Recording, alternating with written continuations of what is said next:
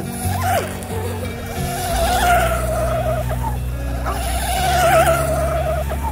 Oh! Welcome back to the channel, you guys. Welcome back. I got the Dominator on the block, okay? I've actually got a quick, tip that I want to share with you guys. I actually need to get my antenna through the antenna hole. On this boat, the antenna set on the other side of the hull brace. Okay, so it's actually really tough to get that antenna up and through that through hole right there. So I got a little trick for you. Stick around. Big B, what Ironclad RC.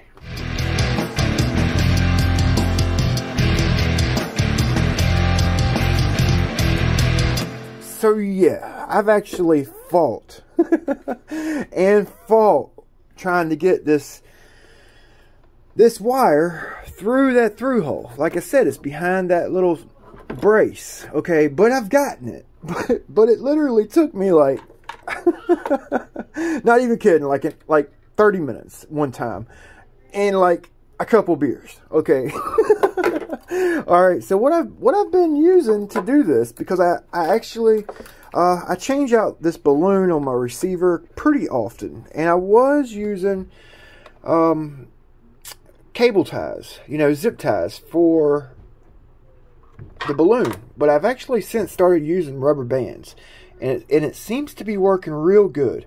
With the zip ties, I would actually use some silicone grease in the balloon so no water gets in, but water always found its way in, and I hadn't seen any water since I've been using the rubber bands. And the receiver is basically going to go right here once I get the antenna through its through hole. Okay, so I've been using this wire, just some brass wire. I guess any kind of wire will work, but I got a whole roll of this. Okay, and what I do is I'll just feed it through the outside of the boat. Okay, I'll feed it through, and I'm going to try to do this first shot. Probably won't, but I'm going to give it a quick rip here. Let's see. Hopefully you guys get a good angle here. So I'm actually going to go through the through hole. I'm going to use some pliers. Hopefully I can grab the wire here.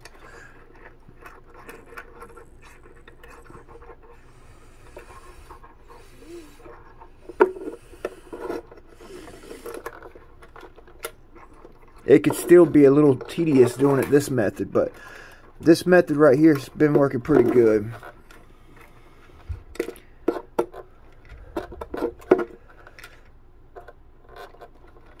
Okay, alright, so I got the end of it, and all I've been doing is making a real small loop like that. Okay, pretty simple. I think the key part is the wrap you put on the loop. Make sure there's no tag line sticking out, you know. Try to get that wrap real tight, compressed down onto the main wire.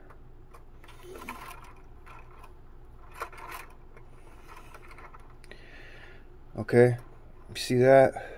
So when we pull it through, it's not going to get snagged up. And you got to be careful doing it like this, because you can actually cut your antenna wire. So you got to be careful. So your antenna's got, like, most of them have a thick part and then the thin part. So I've been actually putting this on the thin part so it just tracks easy through the through hole. Okay, like that. I'll try to hold it as long as I can and pull it through. Boom. Okay, boom.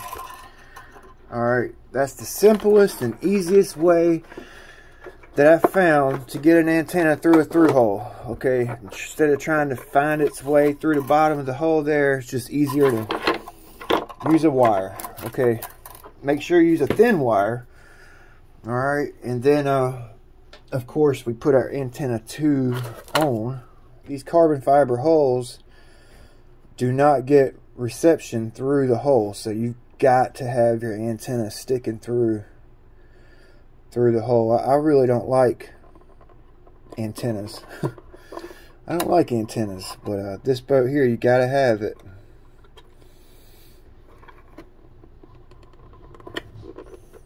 Okay, so on my antenna, I usually push my antenna tube all the way to the end of my silicone.